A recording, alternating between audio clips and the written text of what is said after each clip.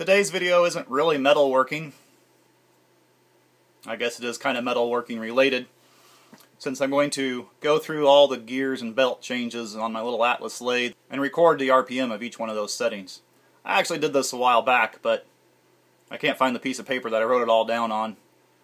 I thought, well, this time I'll bring you along, because I'm going to use my homemade tachometer. But first, I have a question for you. Want to take any guesses as to what my major was in college? So why don't you pause the video, and down in the comments put what you think my major was in college.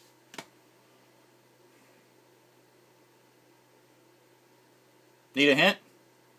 Here, I'll give you a couple hints. And by a couple I mean 19. This first one's pretty much a dead giveaway. If that one doesn't give it away, that one will give it away.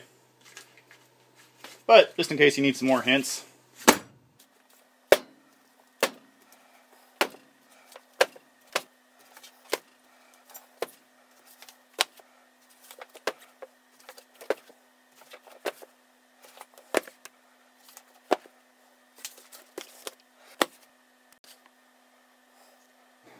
My major was Computer Information Systems. Well, I'm putting my major to good use, aren't I? So, let me show you my tachometer here real quick, then we'll go measure all the speeds of the Atlas. I'm trying to get in a position where I can show you all this, but it's just not working. So, real quick handheld overview here.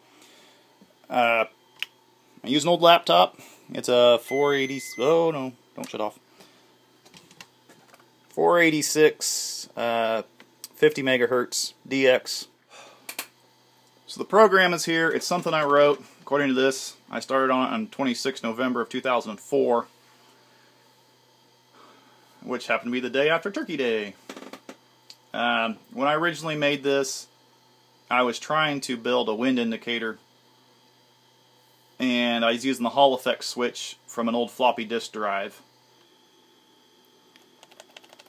This sets up the printer port. That way we can read pin 10. That's really all we care about in this. Pin 10 is the acknowledge line. That's basically what returns you information from the printer, acknowledges you have a printer, that kind of stuff. It's input instead of output on the printer. So yeah, blah blah blah. Go through all this stuff. And then here's our main loop, starting here. Got the parallel port is what we're using. A couple jumper leads. Go out to a bicycle odometer thing. The reason I ended up using this is due to switch bounce. That's the short version. And then it comes out to a reed switch. Got a little magnet here stuck to the desk. And when it goes across the magnet, it makes it work. Just hit Control F9 here. It's running. It says waiting. And if I take the sensor and run it across the magnet, it immediately goes into action. It tells me the beginning time and end time of each revolution. It tells me how long that revolution took. It tells me the RPM. It tells me the mile per hour, which is not relevant to us. That is based on a specific diameter. Like I said, I was writing this program for a wind indicator. And the revs here keeps track of how many times that thing has gone across the magnet. How many times is it actually revolved. And a lot of this information comes out of this book right here. This is a really good book. However, it seems like with the advent of Arduino, hacking an old computer to run stuff like stepper motors and whatnot just really doesn't pay off anymore. But yeah, if you want to use old computers to control your world, this book right here is amazing. Over here at the Atlas 10D, and I find the easiest way to mount the reed switch is to put it on my indicator stand.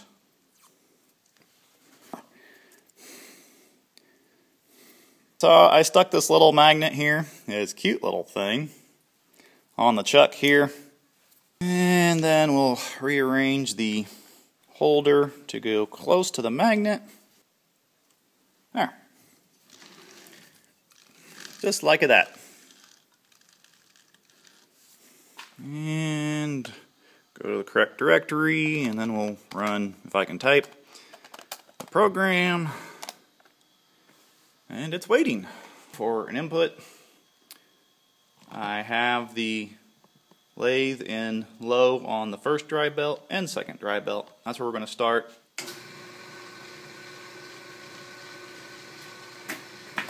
It's hanging out right at 130 RPM.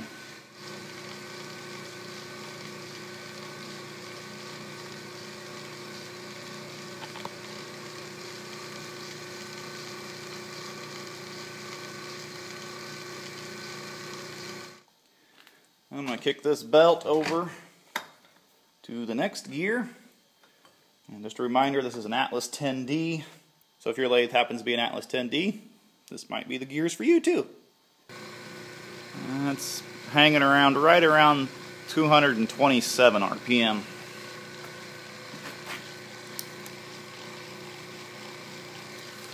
It's not very consistent RPM.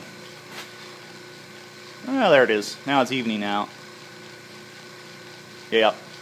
Now it's hanging out within half an RPM of 227, if you can see that. This takes a little while to smooth out, I guess. Up another gear. Let's see. I need to write that. I did write that down. Okay. And that is bouncing around 360 RPM. This will be fourth.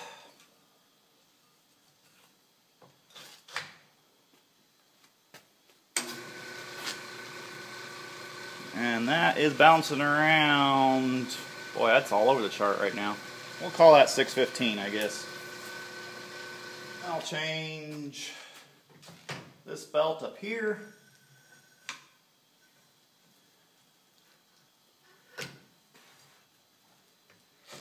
Okay, so I'm now in high and first.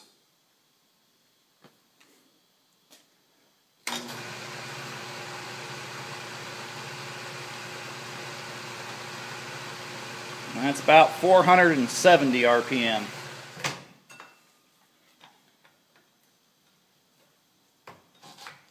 So, high and second. I'm going to call it 814.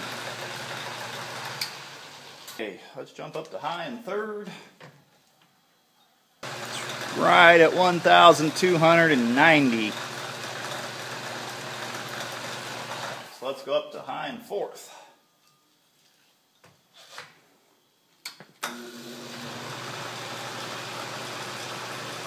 2,170, thereabout.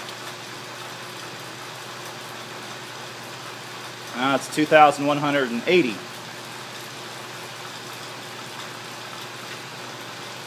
I need a part of the program that tells me the high point, or an average or something too, you know it?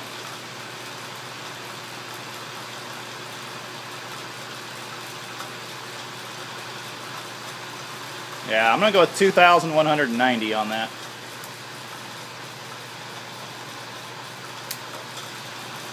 You can hear the machine kind of warming up a little bit. It's kind of getting in its groove. And the RPM is settling down a lot more. So I guess that confirms that spindle warm-up is definitely an issue.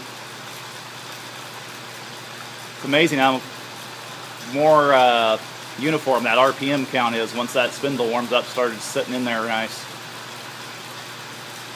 Yeah, now that it's warmed up, I'm seeing 2200 a lot of times coming across there. Cool.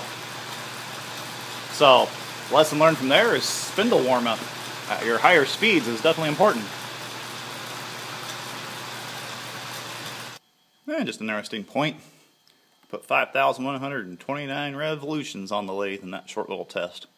I'm going to put the gears, speeds, revolutions, whatever you call it, down in the description below.